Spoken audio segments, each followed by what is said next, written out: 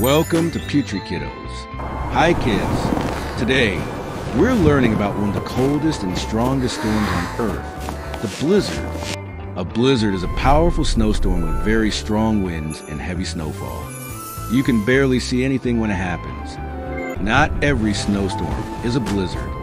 A real blizzard has strong winds, at least 35 miles per hour, and it lasts for several hours. Blizzards form when warm air meets cold air and strong winds push the snow everywhere. During a blizzard, the temperature drops below freezing. It's so cold that water turns into ice in seconds. The wind in a blizzard can blow so hard it feels like a wall of snow hitting your face. When the wind and snow are too strong, you can't see anything. That's called a whiteout. Blizzards happen in cold places like Canada, Russia, the United States, and the North Pole. In 1888, a huge blizzard hit the U.S. East Coast. It snowed for days and trains stopped running.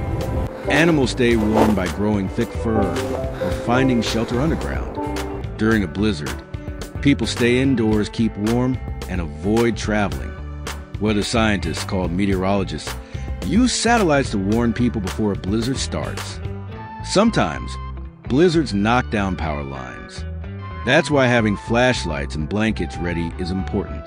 When blizzards hit, schools may close.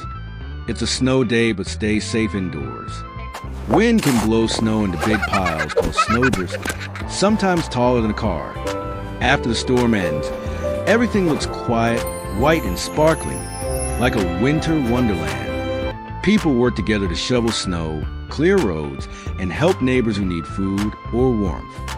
Blizzards can break tree branches, freeze rivers, and make it hard for animals to find food. Did you know? The biggest blizzard snowfall ever recorded was over 2 meters high. That's taller than most people. Blizzards may look beautiful, but they can be dangerous. Always stay safe, stay warm, and respect the power of nature. You